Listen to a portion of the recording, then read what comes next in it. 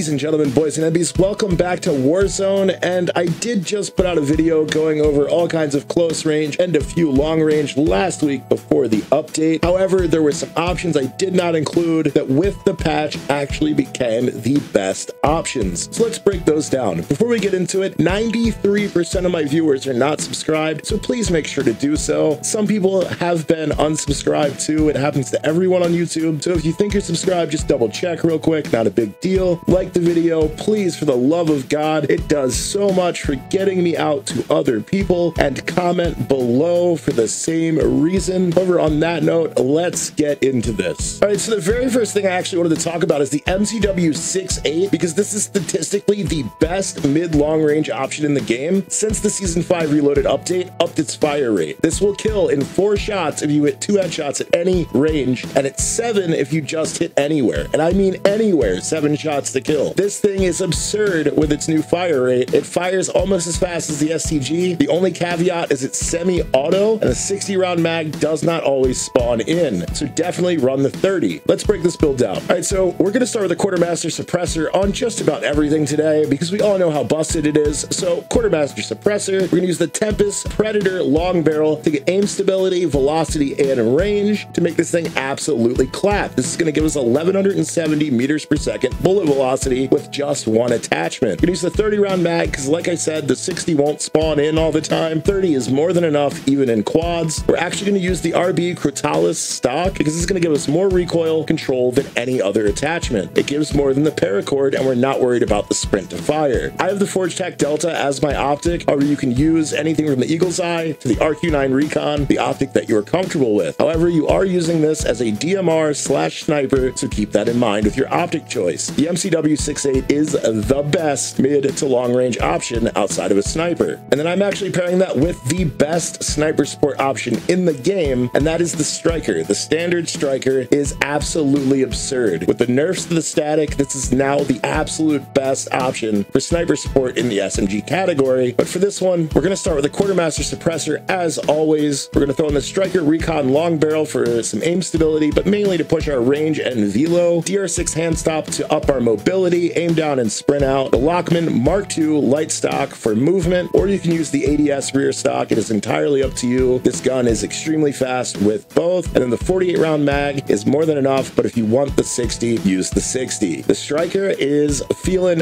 real good. It's always felt good, but it is at the top of the game now, and it is phenomenal. Once again, I did just want to break down kit because we do this every once in a while to make sure you guys know. Smoke grenades are invaluable. There is nothing else that you should use in this spot. Smoke grenade OP, so always run smokes. Thermite is your best throwable unless you're getting sweaty with throwing knives. So thermite or throwing knife. For perks, there's essentially one setup for me, and it's the only one that I'm using right now, and that is Mountaineer, Fast Hands, Quick Fix, and Flex. Flex is incredibly valuable. This perk is by far the best in category. However, you can run High Alert if you would like. Quick Fix is better than Tempered because the second you start putting a plate in, you have full health almost immediately, or when you kill someone, you have full health immediately. You can get a Tempered vest off the ground and have both. Fast Hands can be swapped out for something like EOD or for double time. However, I just prefer Fast Hands. Mountaineer is the best perk one available. Mountaineer is so incredibly overpowered even with the nerf. However, for your best AR this season, it's actually not the STG. The BAL 27 is the statistically best mid-long range AR in the game. It is insane that this gun is as good as it is, but I absolutely love it, and it's a very similar build. Let's break it down. We're going to start with the Quartermaster Suppressor as always. Then we're going to throw the Crown H3 barrel on for stability, range, and velo, because that's what every barrel in this game does. Sandbar, heavy stock, once again, better than the paracord, better than the SP10, because you just get more stability and more recoil control. If you need more horizontal recoil control, you can drop this for the FTAC SP10 foregrip. However, the Sandbar is your overall best. The Corio Eagle's Eye is what I slapped on here. Use the optic that you like. I'm trying to get used to this one. I'm not a big fan of the Eagle's Eye, but I'm weird. And then, of course, we need the 60 round mag because 60 round mag. The BAL 27 is insane. And then the gun that I cannot stop singing its praises, the Ram 9, is forgotten by like 98% of this community, but the other 2% absolutely know this is a top 3 SMG in the meta right now. The Ram Ram 9 is by far the most aggressive, best SMG in the game. And for this build, once again, we're going to start with the Quartermaster Suppressor. However, we're going to use the Armistice Light Barrel to up our movement speed, aim down sight, and sprint to fire, and not hurt our range. Paracord Grip, because we want the sprint to fire, as well as the horizontal recoil, the motion tack pad, because once again, we want to get even more aggressive, and then the 50 round mag, because it's the largest option we have. 50 is more than enough, even with this high fire rate. The Ram 9, I am absolutely in love with, and I cannot put it down. The only thing I like more is the striker. The Ram 9 behind an AR is my choice. And I mentioned earlier that the Jack Raven kit on the MCW is another phenomenal sniper support option, so let's go ahead and break that down. The MCW Jack Raven. And for this, we're actually going to start with the Shadow Strike Suppressor, because we just simply want to stay off of radar here. We're going to use the RB Precision Heavy Stock. This is going to give 12% recoil control as well as aim stability, which is absurd. I have the RB Rapid Strike rear grip on the gun. However, you could swap this off for an optic if you would prefer to have an optic. I just prefer the aim down sight and sprint to fire bonuses. And then of course, the 40 round mag is our largest option with the conversion kit. MCW has been good for a very long time. I've kind of been floating around the same build for a while, but I think I finally got it nailed down. This thing is still absurd. Actually, I think it's a little better since the patch. And then I've got that paired with my personal favorite sniper for the season. This is better than the Kar 98 in every single way. Velo is better, and it's the same one-shot range, and it just is all around a better gun. That being the XRK Stalker. And with this build, we're actually starting with the XRK Stoic 4 integrally suppressed barrel. This is going to give us the maximum boost to range and velocity without using the long barrel and absolutely destroying our aim down sight speeds to the point that we look like we have a Cat AMR. At that point, just use the Cat AMR. FSS OLEV laser. This is for stability, aim down, and sprint to fire. Primarily the stability. Got the high grain rounds in, range and velo, of course. I've got the Imperium scope on this gun because I like this scope. You can do that. You can use the fast bolts, or you can use the ADS rear grip. Then we're going to finish off with the Ural M stock because we need as much stability in this gun as possible, just in case we need to take a second before hitting a shot and to make sure our flick shots absolutely hit their target. This stalker is so incredibly good. I cannot sing its praises enough. And hey, if you're still here, that means you definitely like my content. So if you haven't liked the video already, make sure to do so and subscribe to find your way back. And let's finish out this list. However, I do have another MCW in here, and this is the mid-long range because once again, they buffed this gun yet again, like the 7th time in a row. It just keeps getting better, and it actually feels really good. And with this build, we're going to start with the Quartermaster Suppressor as always. Then we're going to use the 16.5-inch Cyclone barrel. This is for range, velo, and stability as always. High grain ammunition, range and velo. I have the KR Mortis 2.5 times as my optic. Use the Eagle Eye, use whatever you like. And the 60 round drum is the option that we have here because 60 rounds is 60 rounds. MCW feels really good, and this thing has a very, very competitive TTK now. And then I have that paired with our new SMG in the Static HV, which is a good gun still. Though it did get a nerf, it feels a lot more like the Horus, at least with this build. I'm absolutely loving this gun still. However, if you want to swap out for the long barrel, feel free to do so. Let's break it down and I'll show you what I mean. So as always, Quartermaster Suppressor is where we're starting because our guns have no recoil this way. Paracord Grip because we want that maximum sprint to fire, as well as removing horizontal recoil just in case we get caught in a pinch in a 20 to 25 meter range fight. It's not a big deal. I have the Auger 840 light barrel on this gun. However, you could easily swap that Auger out for the Garrote barrel. You're just trading a bit of movement and aim down for range. It's the only change you're gonna make. I just prefer that movement speed of 7.4 meters per second in tack sprint and 3.9 while ADS. We're then throwing on the Jack Glassless optic because the irons look good on this gun. They just feel weird. If you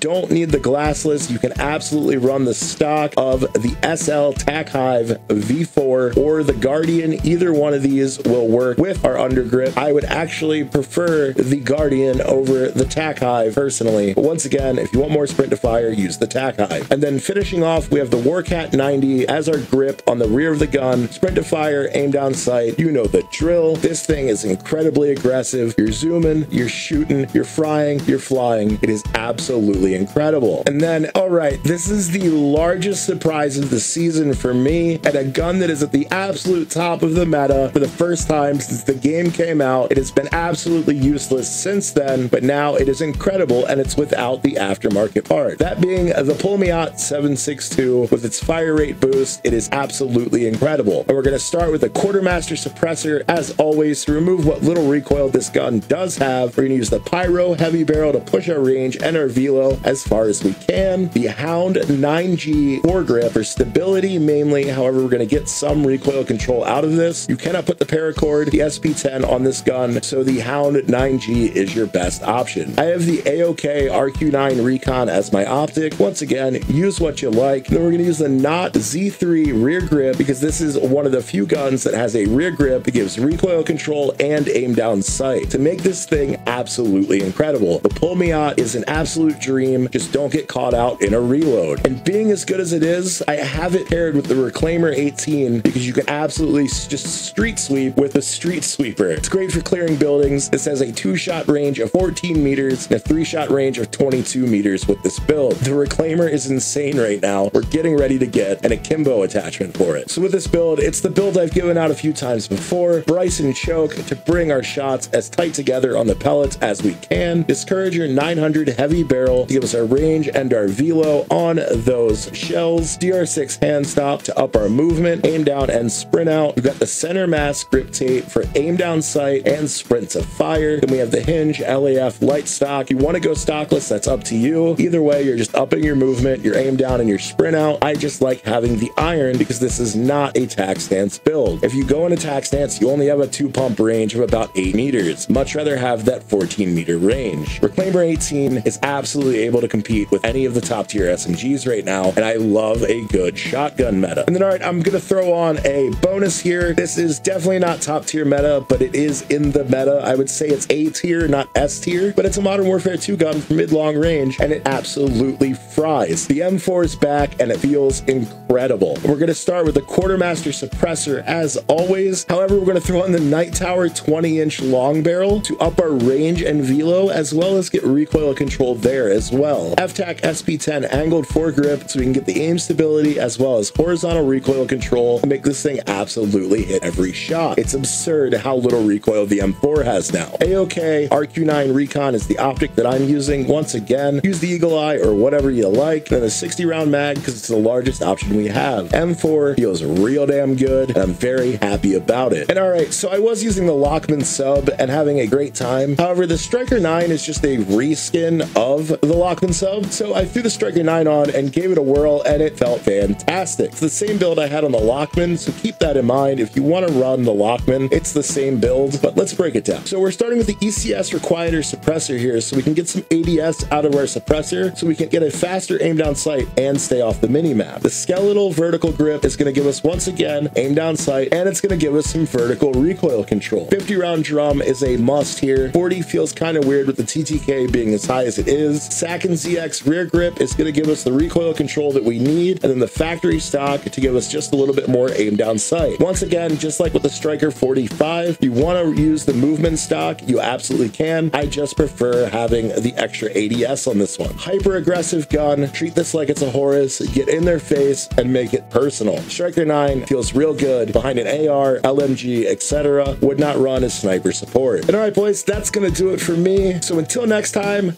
leave me alone and like the video.